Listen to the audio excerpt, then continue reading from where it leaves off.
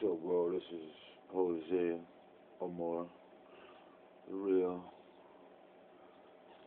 Just waking up, just meditating, it's the Sabbath, and we're in between zones, that sleep and that conscious awareness during the nothing stage. And I'm wrestling with my subconscious and my conscience, not wrestling per se, not real wrestling, but just, communicating, just exploring the minis in the mind. And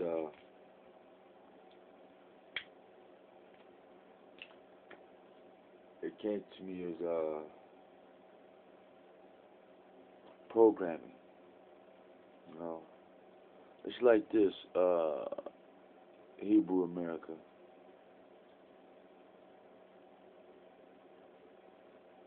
Programming. Like dogs, that's why they call us dogs and bitches as well. And you too, women. Same boat, same captains, same muddy waters it floats on. But when I was a child, it was the children before me that got programmed. And children before them was programmed. Then you say like this, every 100 years, there's a new programming placed, or replaced, or upgraded.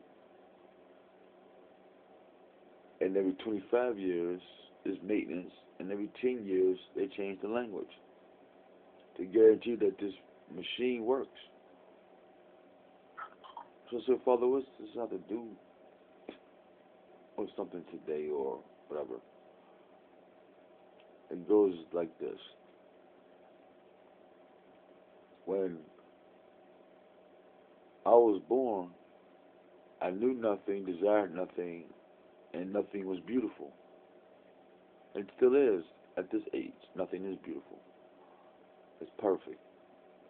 And so in my nothingness, whoever was the slave master, the slave breaker, the slave maker, the slave trader, and plus the one who bought the slave, there was a lot of processes going on to get a human being to this state where he has no desire to be reprogrammed by his maker,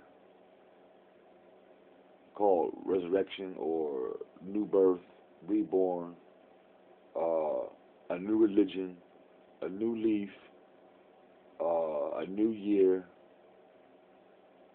It's all from the Creator called anew. He makes all things anew. And so the Creator knew who's coming. When He makes things all anew, He's starting with the mind. He's starting with the energy. Because from the mind of the nothingness becomes something. And so we get to build over all this raggedy stuff that the pagans or the demons or the disagreeables or the false illuminists or the false ideas of this world is going to go away, because this world was built with good programming, like certain TV programs before they became violent, like cartoons, like with music before that became violent, like hip hop, like shooting before they became violent, like Pro Kids, Chucky's, Chuck Taylor's rather, called All Stars. Like when Dr. J used to play basketball, it was okay to hoop. Opposed to now, everybody want to be like Dwayne Wade and LeBron James and Kobe Bryant, all these young, reprogrammed minds that are dead. You say, well, that's kind of cold, man, call these professionals, quote unquote, deadheads, whatever. But when you really get down to the programming of it, that here I'm in Pennsylvania, like California and Texas and Detroit and Maine and Wisconsin and Washington, that the slave programmer, the slave maker, the slave trader, and the slave buyer, they're still building their empire to this very day.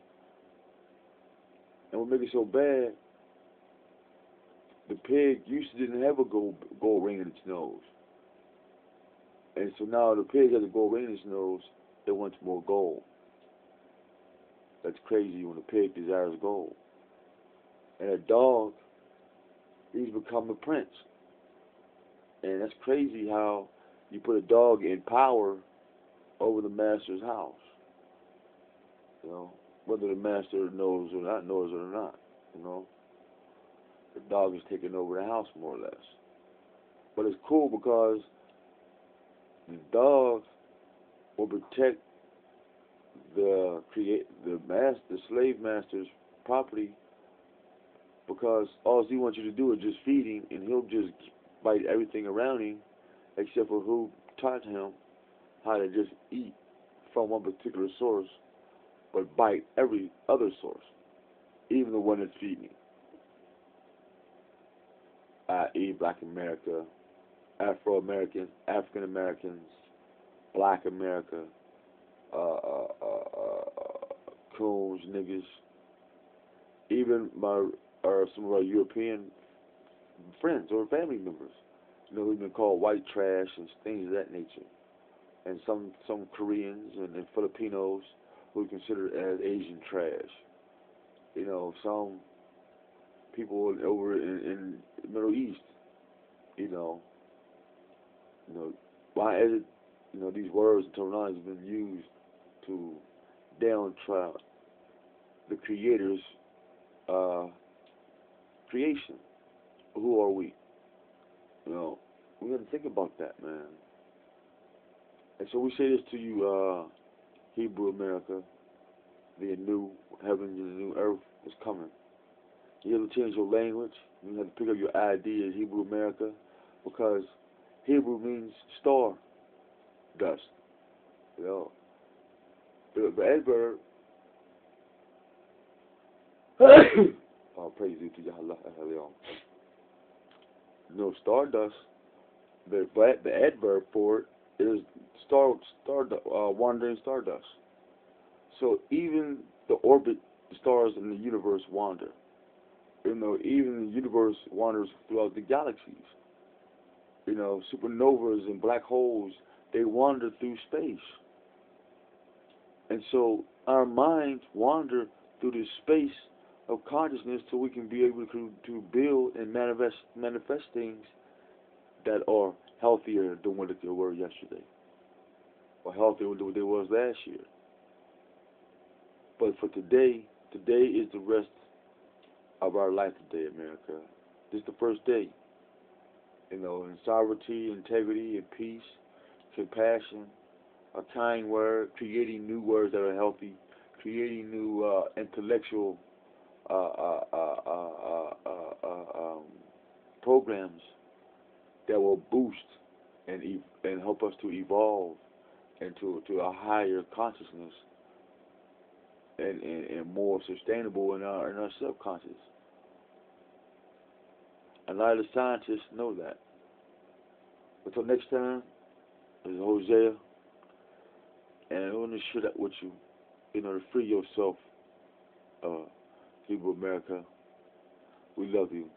Shalom Alaikum. Alaikum Shalom. Peace. One country. See? 13. Done. Peace. Oh, and to our veterans, thank you. All of our veterans, everybody who fight for America. We thank you. We love you. Peace. Down.